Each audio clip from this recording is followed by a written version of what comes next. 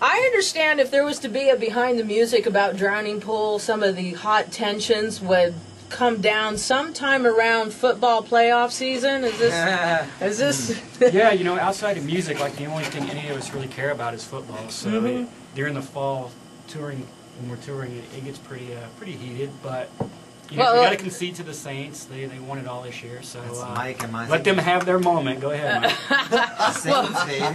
Well, Stevie, let's open up. It's Stevie who is just, you know, giving it up to the Saints as a Cowboys fan. So. Yeah. There's a bit of there's a painful, I could see the pain on your face there. Well, the thing about it is, I'm glad they won the Super Bowl, because for the rest of our lives, anytime they say they won the Super Bowl, I can say, yeah, but we beat y'all that year.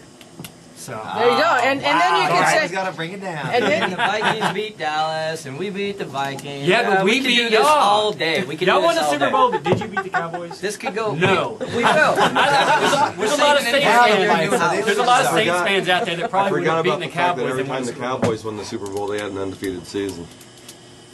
I don't think the Cowboys have ever lost a game in the 40-something, 45 It's kind of a dilemma for me, because I live in Dallas now, but I grew up in New Orleans. And so, yeah, so you're I'm a Dallas fan. You know, you're caught. I mean, I grew up. And see, what I understand, Ryan, you're similar to me in the sense that both our teams suck. I'm a Chiefs fan, you're a Browns fan, correct? Yeah, but your team's on the right direction. Well, one good thing about the Chiefs the New England Patriots when the franchise started, they were the Dallas Texans. Right. So I like the Chiefs. So it's all right. They're all right. Right.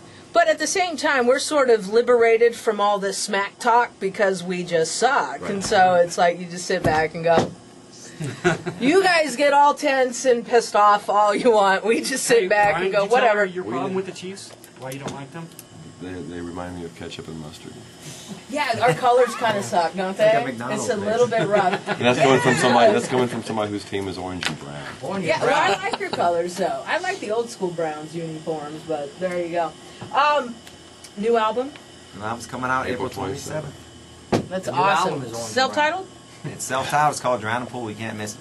It says Drowning Pool on it. Says Drowning Pool. Is that what your guys' name is? No, we're going to change it for this record. It's called already Drowning Pool. Figure out something else to go on the band. I was thinking, actually, if we would have thought about it a little bit more, it should have been Drowning Pool, the self-titled album. The self-titled album. Yeah. That's a great term. Like Spaceballs, the flamethrower. Right. Spaceball, the movie. What do you like to do in your downtime when you don't have to do these radio gigs and... We watch NFL Network on the bus. Okay, so football really is just it. Football and music. The draft is coming up for the draft. Yeah, I know. I got a draft coming too. We're at the top here. Yeah. We're excited about our draft. I'm so surprised to be there. Yeah, over and over again. We have the top 5 pick. This is fantastic. So it's better than the mediocre though when you're 8-8 all the time. Right. That's right, if you're like no the good. Houston Texans and you never Jacksonville really Jaguars. Yeah, it's no good. So, what do you guys want to do after you get done with this album tour? And do you want to go to Fiji or do you want to? We just want to keep writing songs. Yeah, just keep plugging, huh? We actually love our job. You know, I got to say, you very one of the few bands that survive a tragedy. I mean, obviously.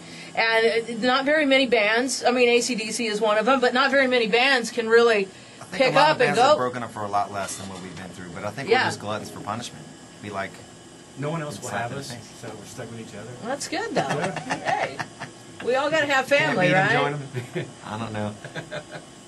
We love They music. see us coming, kind of like that Charlie Brown's character where he's walking around with that dirt cloud. Pigpen? Is that you? Are you Pigpen, Mike? We have a black cloud, and it just follows, and they go, oh, there comes Drowning Pool, look out. Yeah, even now with as much continued success as we had recently, like with 37 Stitches and the Crew Fest, and now I Feel Like I Do It So Well, we can't even enjoy it because we're all just looking over our shoulder, waiting for the next terrible thing to fall out of the sky. It's all good now. Off a cliff, or the trailer's gonna flip, or something's gonna happen. You haven't had any flat tires on the trailer? This is weird stuff. Dude, it's like, shut up! There's plenty of wood here you can beat on, but I mean, it's gonna happen. Wood you can beat on, I get it. Yeah, right.